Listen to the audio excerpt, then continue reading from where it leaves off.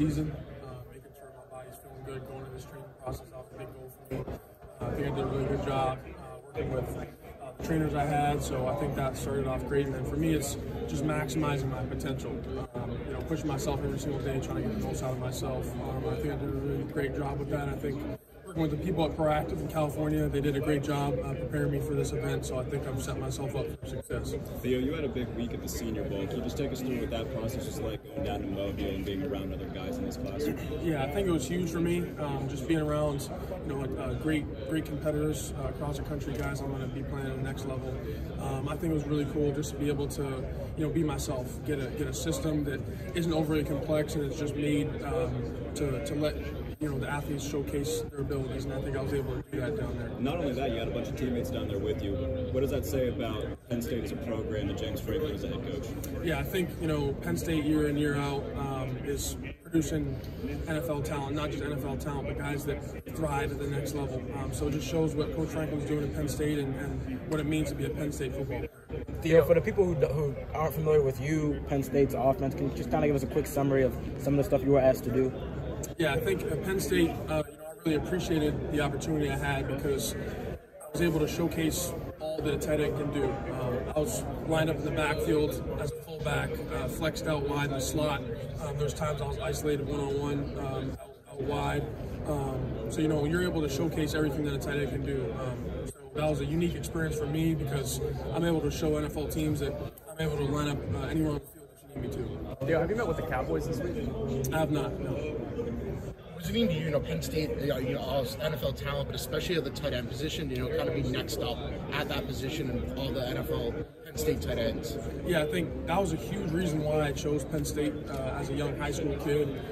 Just looking at the lineage of tight ends that have came out of Penn State, it excited me to continue that tradition, but also to leave my own mark on it moving forward in the future. I think I've done that, and I'm looking forward to the kids that are coming out after me. Got a lot of really young, good talent, so I think that tradition is going to continue on for a long time. Have you talked with Pat Freiermuth during this pre-draft process, and what have those conversations been like, if so? Yeah, I was just talking with him recently. He wished me luck on the week. You know, one thing he's always told me is that Penn State's going to prepare you really well, not only for this pre-draft process, but for the next level, just with how Coach Franklin carries his program.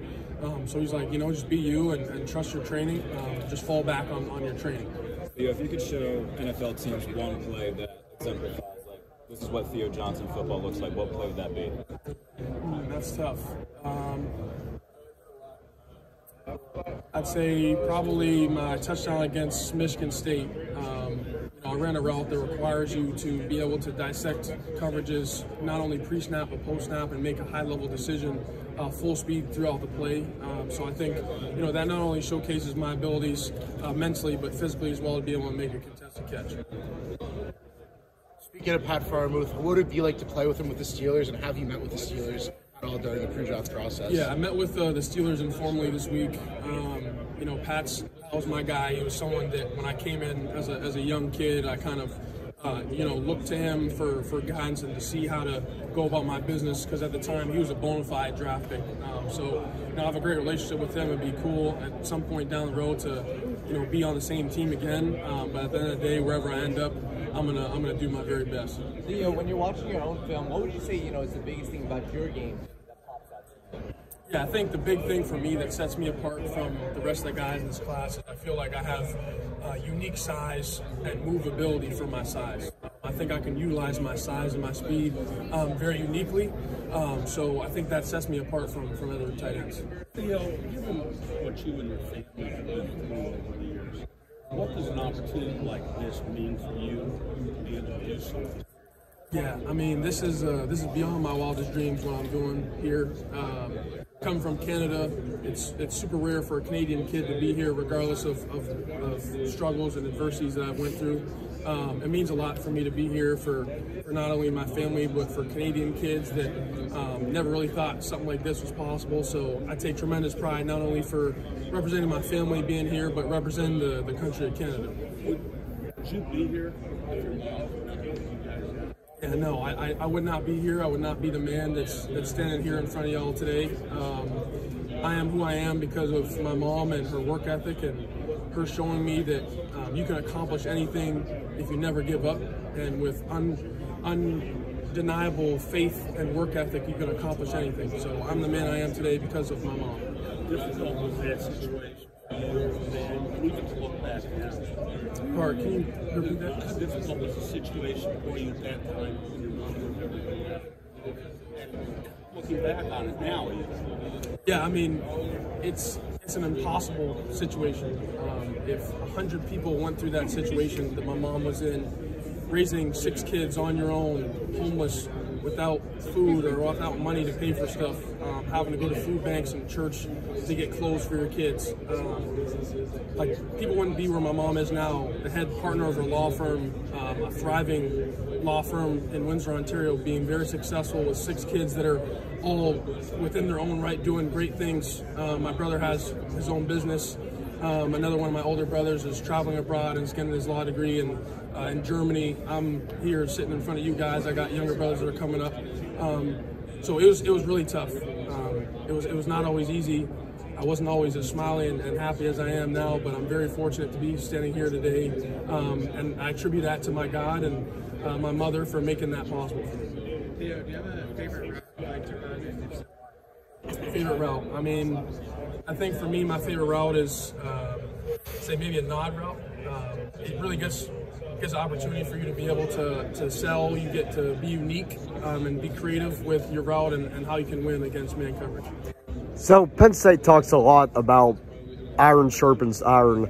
How do you think going up against Chop and Adisa made you a better player? Yeah, I mean, I think especially this past season, going against those guys made me a better football player, better blocker. I've been telling everybody throughout this process, Chop Robinson is the hardest, like the best DN I've had to go up against in my college career. I've played a lot of really great DNs in the Big Ten. Chop's one of the best. Adisa is one of the best. So playing against those guys every day made me a better football player. Theo, in the Senior Bowl, just being coached by Jeff Albrecht, the defensive coordinator for the Jets, what were your impressions of him? Yeah, so going into it, not really sure what to expect going into, an all-star game, how much coaching you're really going to receive. But I was super impressed with how he's able to run a team in such a short period of time. And he just dropped so much gold for all of us guys that are going to the next level, not really sure what to expect and how to go about the process. Super fortunate and appreciative for the opportunity to be under him, and I have a ton of respect for him after that. Have you met with the Jets? I have not, no. And what would it mean to you if you were to be drafted there to catch passes from a guy like Aaron Rodgers? Yeah, I mean, whoever drafts me, I'm going to be super fortunate and appreciative to have that opportunity, and if it's the Jets, it'll be the same way. When you were at Penn State, did you go up against Jair Brown much? I did, yeah. We came in the same class. He transferred in, and he transferred in my freshman year. And what do you think about how he's been doing in the NFL? Yeah, I think seeing his development's been really, really cool. A guy that came from junior college to finding his way to school like Penn State to now being a starting safety in the NFL. It's really cool. I got a ton of respect for him. He's a good dude, and he deserves great things. You guys still keep in contact? No, man. No. You had a lot of opportunities coming out of Canada. You got Georgia, Iowa, a few others were on your list. Why Penn State, and how much has Penn State helped develop you as a potential? Yeah, I chose Penn State, kind of like I had mentioned earlier, just the long lineage of tight ends that have came out of there. It excited me to be able to continue that lineage, but also leave my own mark on it.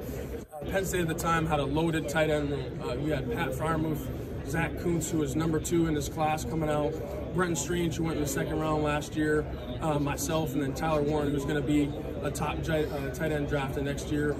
So I knew I was going to have to compete, and I was going to have to fight against guys that are really good football players. And I think in doing that, iron sharpens iron, as we said before. Competing against those tight ends made me a better player, and that's a big reason why I chose to go to Penn State. Penn State's strength and conditioning program gets a lot of acclaim. What is it? Because obviously we see the on-field product. We don't see as much of the behind-the-scenes stuff. What is it about that program that makes it as good as it is? And how has that program and Coach Losey made you a better football player, helped you get to this point? You can't hide in Penn State's program. you're going to get everything out of you or you're going to bend. Our workouts are, for lack of a better word, barbaric. Very difficult and challenging, not only physically but mentally. But it brings everything out of you. And seeing what I was as a young freshman kid coming out to where I am now, a lot of that is because of the hard, difficult workouts I had to do and the things that I had to overcome to be able to improve and to be able to be successful in that program. Have you met with the Buccaneers at all? Informally. Do you know Chase McLaughlin at all? And how unique is it to kind of have not just two Canadians in this draft, but two Canadians at the tight end spot? Have you met him at all? No. You had a chance to meet with the Texans while you're here? Yes, sir, yeah. I had a formal interview with them. Did you talk to them? You talked to them at the Senior Bowl too, right? Yes, sir, yeah. Are there any tight ends in the NFL that you look up to, model your game after, maybe? Yeah, someone that I have a ton of respect for a long time. I really respect George Kittle's game.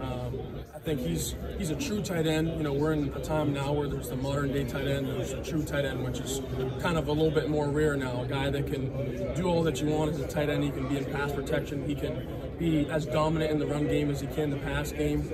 So I have a ton of respect for him. I watch his game a lot, and that's something that I feel like I can become. I can be a guy that have the frame and potential to be a guy that can be an all-down tight end that can do everything that you need. Do you enjoy run blocking? Yes, ma'am. I do, yes. Theo, could you talk about your relationship with Brenton Strange and seeing him go in the second round last year, how maybe that pushed you, and maybe some people doubted him getting selected in the second round? Yeah, 100%. Brenton Strange is my guy. I still talk to him now very frequently. Brenton, myself, and Tyler Warren had a really great relationship at Penn State. We pushed each other a lot. It was a lot of competition, you know. In the game plans, there's some plays that only one tight end is going to get the ball.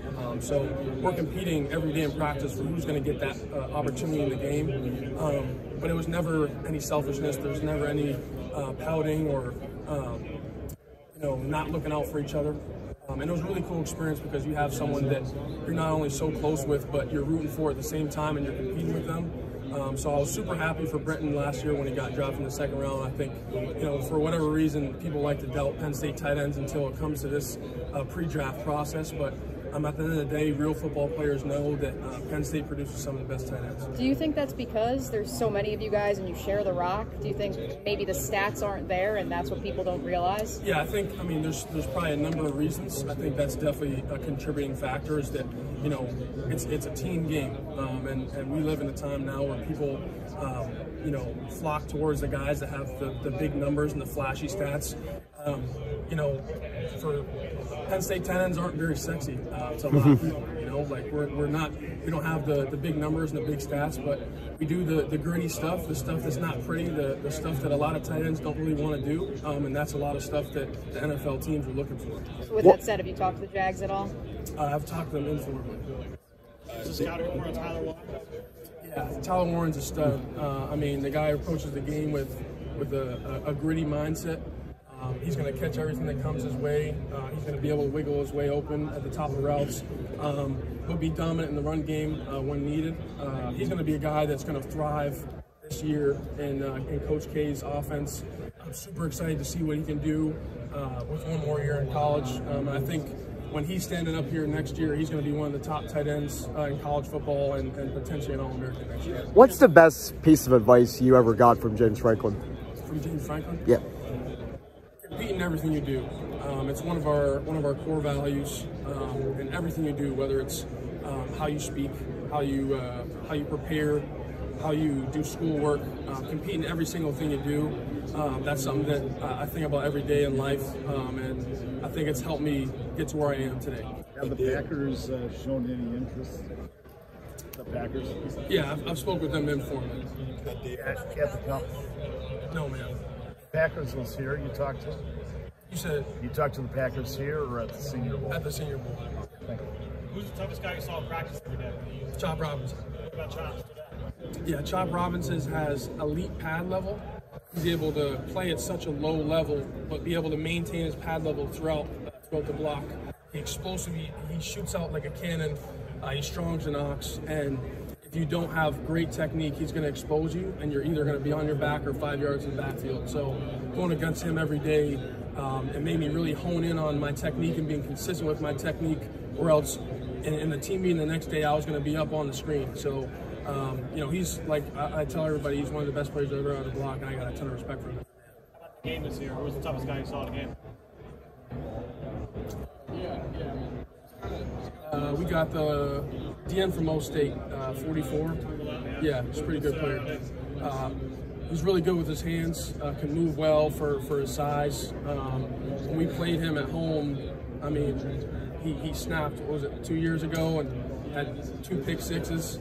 So unique player, special player. I think he's gonna be a good football player. Theo, have you met with the Broncos? I have met with him informally. What do you think of that offense? How do you feel like you'd be a part of that team? Yeah, I think that, you know, wherever I end up, I think that I'm going to be able to do well and make my own there. I think that, you know, I work with Coach Kilgore, QC for the Broncos.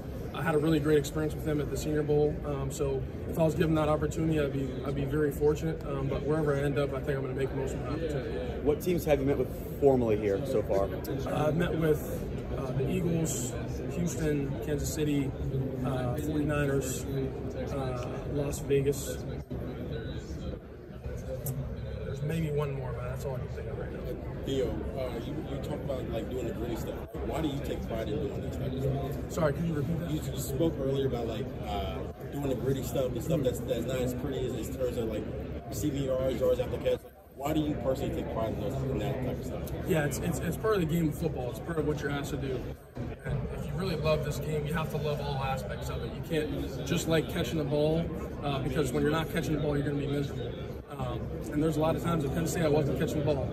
So you got to be able to take pride and enjoy some of the not so fun things sometimes. And when you can do that, it's a lot of fun playing football. So when we're in 4th and 1 and we got our big package out there, we all get a little excited when we're in the huddle because we get to impose our will on another man, and that's pretty fun. Yeah, Theo, so I understand you coach youth football, so how does your coaching experience with that kind of help you appreciate what your coaches currently do and what they've done in the past for you? Yeah, it's really cool to coach because you can see yourself in a lot of these young kids. You can put yourself in their shoes when you were there. You know how to relate to them. You know what they're looking for. I remember some of the coaches I had looking up to them so much, and being that for some of those kids is really cool. I think, you know, as an older brother, I always try and look out and provide and be a guiding hand for my younger brothers. That's how I was for some of the young tight ends this year as well. So it's something I take a lot of pride in, you know, helping the next generation of football players. Theo, coach lets you call one play. What are you calling and why? It depends on the situation, but I'm probably calling what we call 5 crunch. It's kind of the epitome of a gritty play for a tight end. It's a split flow zone cutoff play where you're running from one side of the ball to the other and you're contacting the end man on the line of scrimmage. That's a play that we ran a whole bunch at Penn State. You can see it all over the film. And that's a play that you have to have the right mindset going into it, or else you're going to be the nail and not the hammer. Awesome, thank you. Theo, you talked about the Penn State practices, terming them as barbaric.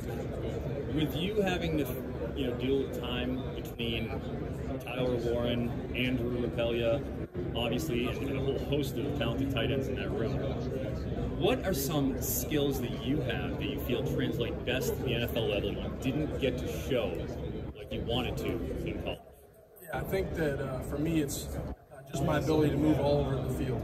I think that at times I was only able to show a finite amount of things.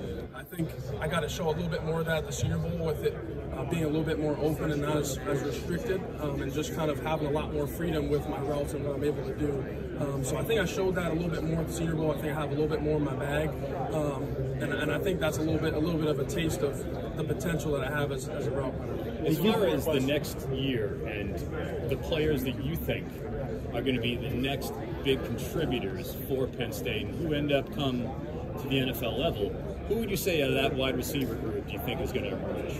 Yeah, I think that we just got to transfer Julian Fleming. I think he's got an opportunity to be a major contributor for us. Someone that I don't think a lot of people talk about is Liam Clifford, brother to Sean Clifford, who was a quarterback for us a few years ago. He's a guy that just goes about his business, tireless worker, has an unmatched work ethic, has kind of gone under the radar, but I think just based on Coach K's offense, he's really going to thrive in that, and he's going to be able to really help our team next year a lot. What are your better games? That's it? Yeah. All right, cool. Thank you.